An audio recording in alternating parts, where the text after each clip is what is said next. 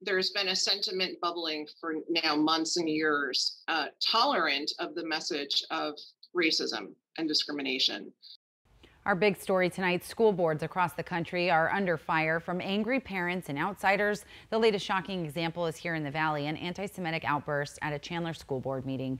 Good evening, everyone. Thanks so much for joining us. For 12 News at 6, I'm Rachel Cole. And I'm Mitch Carr. Mark and Caribe have the night off. Team 12's Bram Resnick tells us why some Chandler parents and a school board member aren't surprised. Speakers at public board meetings have a First Amendment right to say their piece. The Chandler Board has come under attack at these meetings for several years now. I do want to warn you, the audio you're about to hear is offensive. The speaker, identified as Melanie Rettler, is not a Chandler parent. It was an offensive claim. The Jews, the speaker said, are profiting off COVID vaccines. And it's being taken from your money and given to these pharmaceutical companies. And if you want to bring race into this, it's the Jews. There was a smattering of applause and a mild rebuke. Your comments really need to be related to what the school board can do something about. A parent who follows Chandler Unified School Board meetings wasn't surprised. It's a good point to say that this didn't come out of nowhere. Attorney Laura Lawless's 13-year-old daughter attends a Chandler Unified School.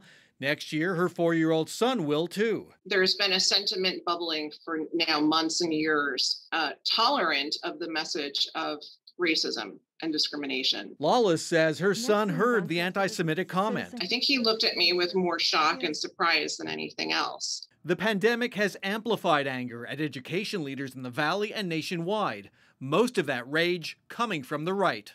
I'm disgusted that you are lying to the citizens of this state and the people that pay your salaries. Lindsay Love is the only African-American on the Chandler Board. She tells me on this weekend's Sunday Square Off why she won't run for a second term. I need to take care of myself and my family at this point, especially with death threats, people following me in restaurants and taking pictures of my back and sending them to me. Interim Chandler School Superintendent Frank Narducci issued this statement about the board meeting.